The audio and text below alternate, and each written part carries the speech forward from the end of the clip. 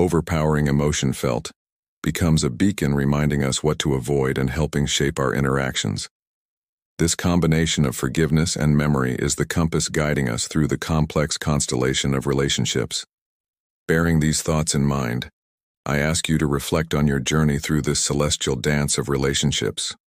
Who are the stars that shine brightly for you, and who are the black holes you need to avoid?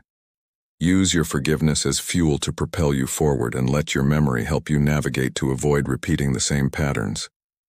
In this intricate ballet of life, let us aspire to be the spaceship that forges its path through cosmic chaos with refined grace, driven by the power of forgiveness and guided by the wisdom of memory.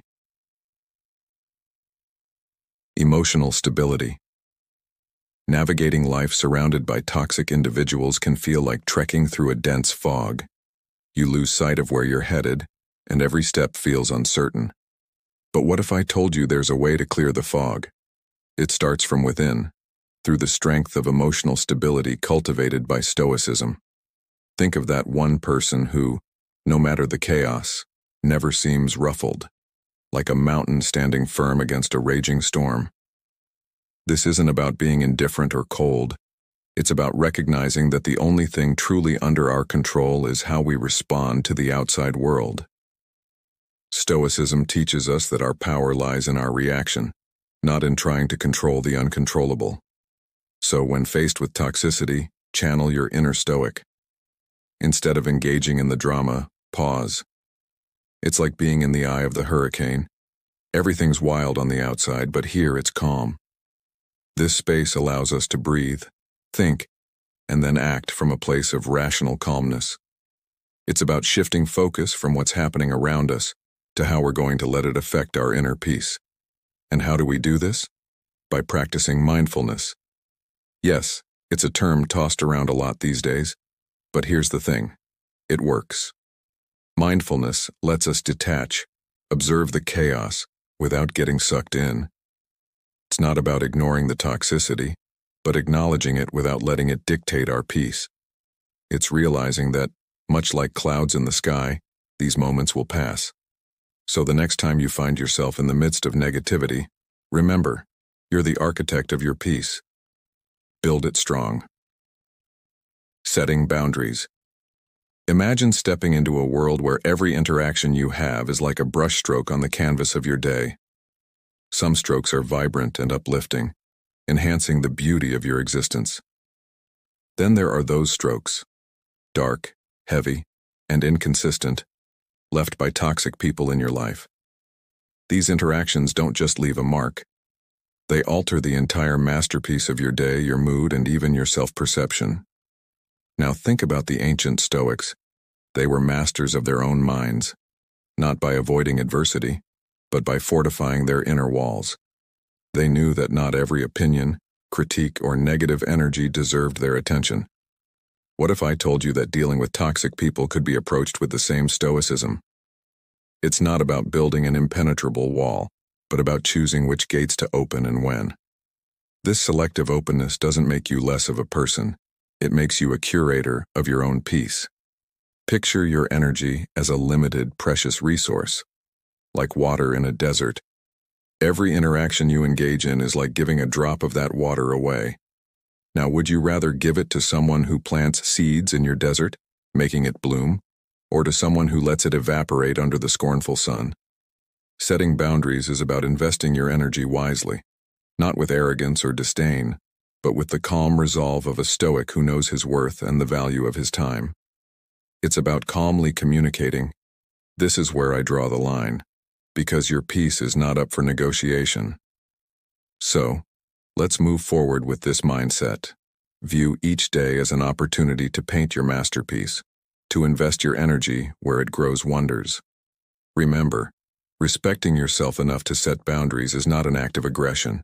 It's an act of self-respect and wisdom. Start today, not by cutting people out, but by delineating where your garden ends and the wild begins. And watch how the landscape of your life transforms. If this video is resonating with you, let us know in the comments and give it a like to spread its message. Don't forget to hit subscribe for more insights. Energy intelligence. Ever find yourself in the presence of someone whose energy feels like a thunderstorm, turning your sunny day upside down? Navigating the choppy waters of interactions with toxic people can test even the calmest of minds. But let's turn the lens inward and explore the concept of energy intelligence as our compass. Think of your energy as a protective barrier, much like an ancient city wall, something that preserves your inner sanctuary, your peace. This wall isn't about shutting. It's early morning, and as you sip your favorite coffee, scrolling through your messages, you're suddenly jolted awake by harsh words, like a splash of cold water, someone's unkind comment or rude gesture.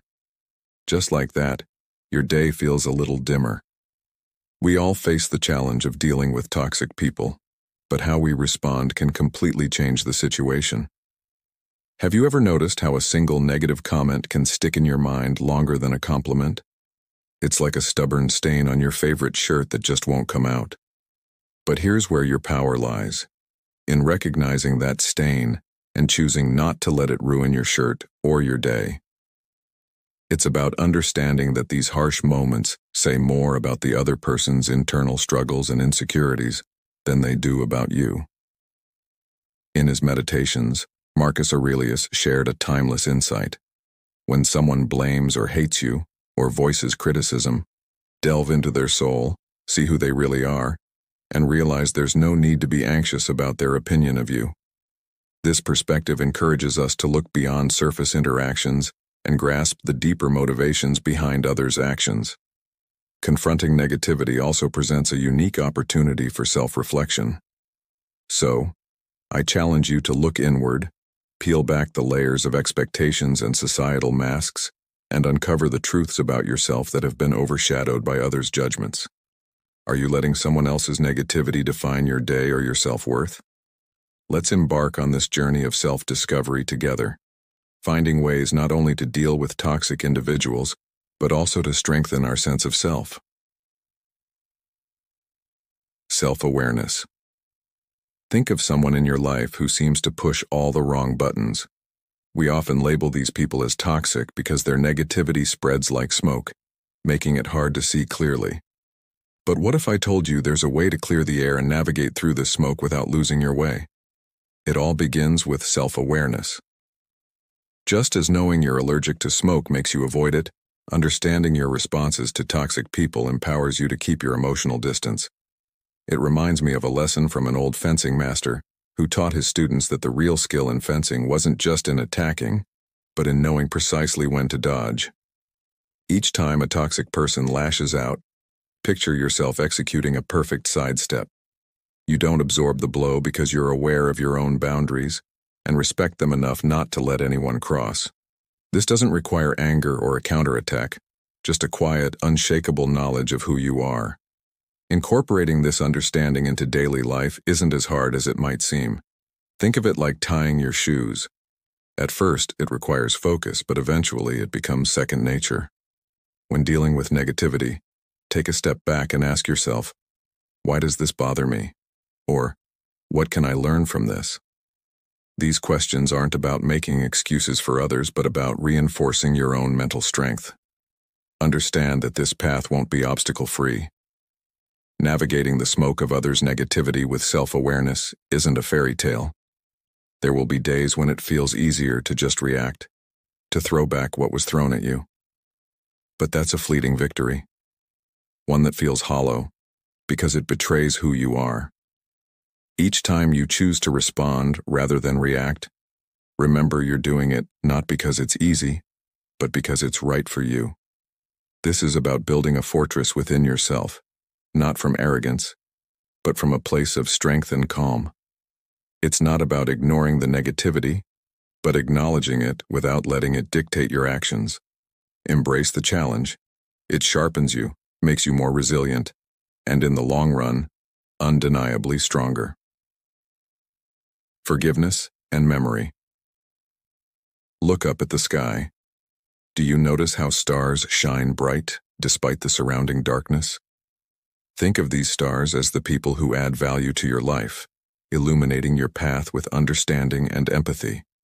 On the other hand, you may encounter black holes, representations of toxic individuals who pull you into their darkness, draining your joy and energy. So, how do you navigate this cosmic dance of relationships without getting sucked into these black holes? Picture yourself as a spaceship, fueled not by hydrogen but by courage and wisdom.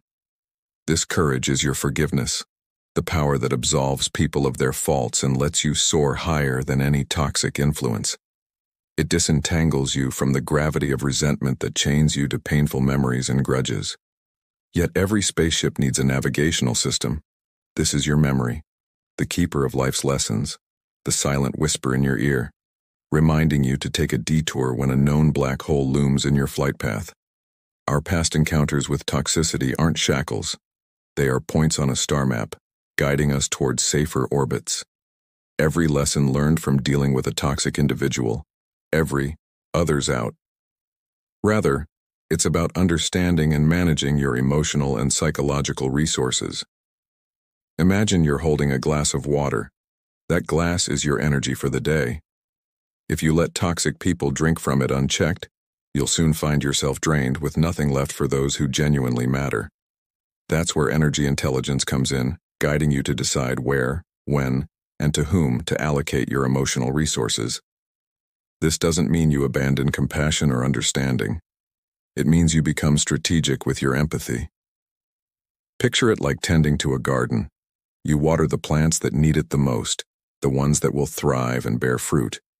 But you don't waste water on weeds.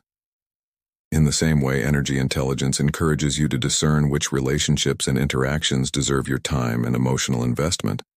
It's about realizing that just as a garden can't flourish without proper care, your well-being can't thrive if you're constantly giving away your energy to negativity. With this in mind, I encourage you to think about your energy levels like a bank account. Invest wisely, spend carefully, and save where necessary. The better you become at managing your energy, the less power toxic people will have over you. Your inner peace will no longer be at their mercy, but under your control, making your interactions more meaningful and your life more fulfilling. If you found this video helpful, please like and comment your thoughts below. Don't forget to subscribe for more content like this. Conclusion.